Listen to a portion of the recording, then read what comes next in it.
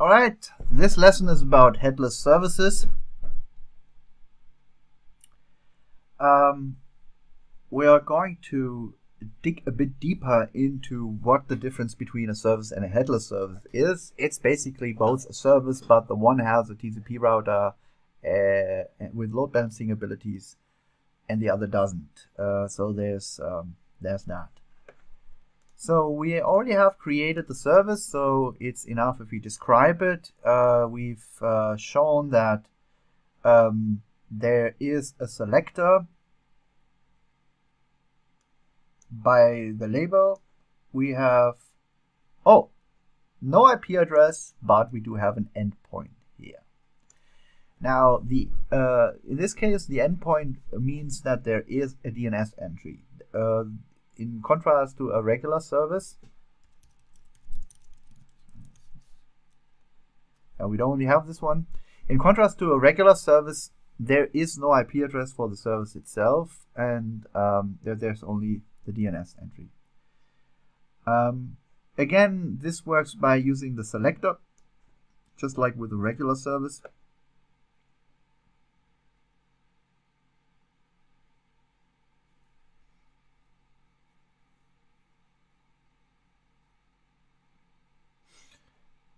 We see that our stateful set is bound. So how can we verify that? I mean, we'll get the pods. So we have this pod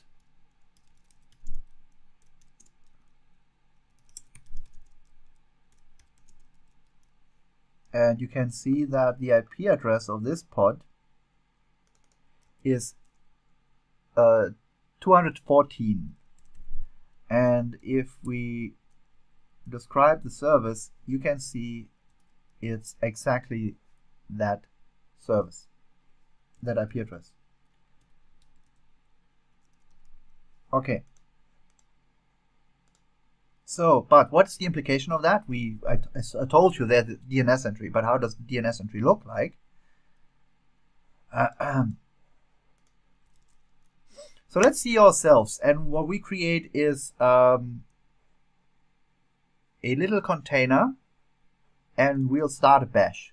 So we did that with the BusyBox in the prior examples, but I like the bash more than I like the original shell.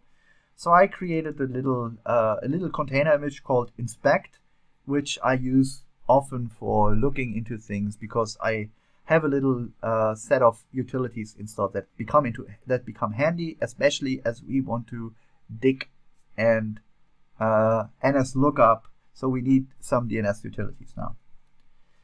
Okay, so our service name is PostgreSQL service. We are in the Kubernetes training namespace. So and the cluster domain is cluster.local. So knowing the cluster domain is cluster.local and the namespace and the name of the service, this automatically means that this URL should resolve. So let's give it a try. We are inside of the pod, inside of the Kubernetes cluster, resolving the internal using the internal DNS of Kubernetes, which runs a core DNS. So if you kubectl get pods and kube system, you're retrieving the pods in the namespace kube system. You can see that there are 3 core DNS pods running, and core DNS is used as Kubernetes internal DNS system. Well, there could be other DNS configurations in other Kubernetes versions, as it is pluggable like most of the things in Kubernetes. But in this case, it's core DNS. And all you have to take away is that a headless service creates this DNS entry for you upon creation of the service. Or to be precise, upon creation of the service, assuming that there is a backend that is bound to the service by using the corresponding label. So this is how it determined and created the endpoint. So you can resolve this URI. And now you would ask yourself, why is this important? We talked about stable network identities.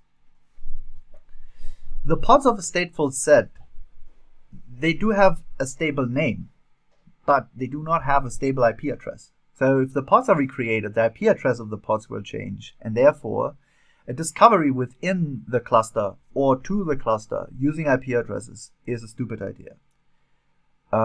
Maybe not in every case, but in most of the cases, you'd rather go with the DNS name, because this DNS name will be updated if something happens to the underlying pod.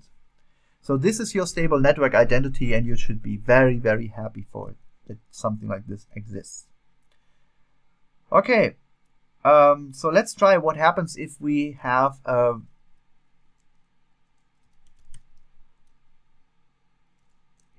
multiple replicas. You are aware that we haven't set up any kind of clustering, but what we can do is we just create 3 pods with 3 Postgres servers that are totally not connected to each other, but they won't harm each other either. So we'll create a stateful set with 3 replicas running 3 pods each with a Postgres, just to get a sense how the headless service will behave.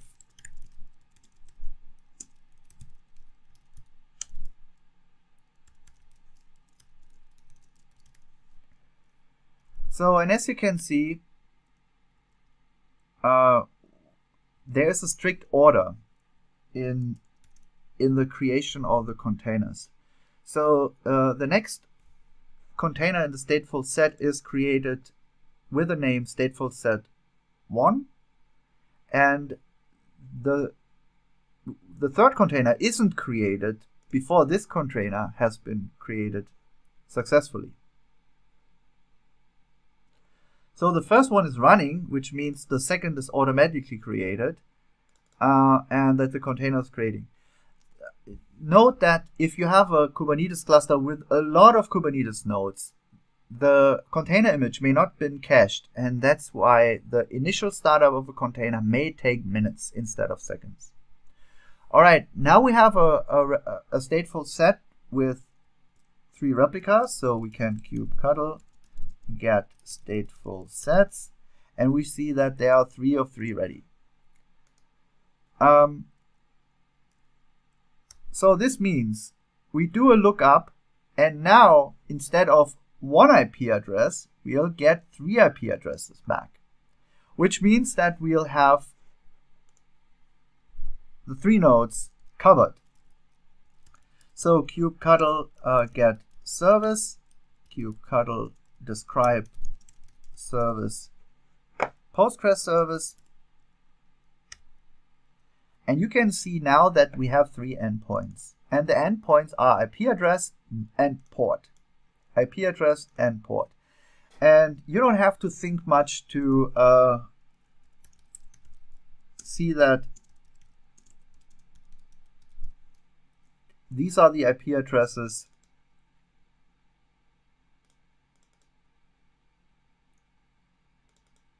of our stateful set pods. So the takeaway here is that the headless service uses DNS instead of TCP routing to provide you with a stable network identity. So in the example of scaling up, it added endpoints. And although we haven't restarted this pod, because of the short time to live, a DNS lookup nearly immediately reflected the change of the stateful set.